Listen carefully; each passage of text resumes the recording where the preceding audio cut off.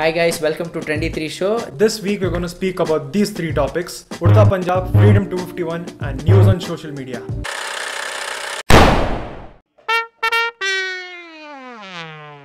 Despite the desperate attempts by CBFC to ban Udta Punjab, The producers have finally won the case against CBFC, well, that's not important anymore because the movie has been released on torrents. and that's a sad news.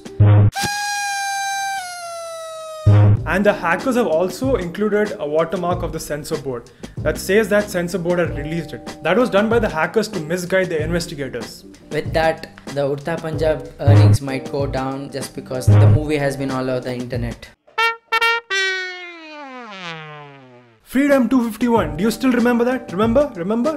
There is a very good news for all the people who have registered with Freedom 251. And the company has promised to start delivering the cell phone right from June 28th. But this is only for 30,000 people who have registered out of 7 crore. And it's going to be on cash on delivery. The 30,000 are like merit students in a high school.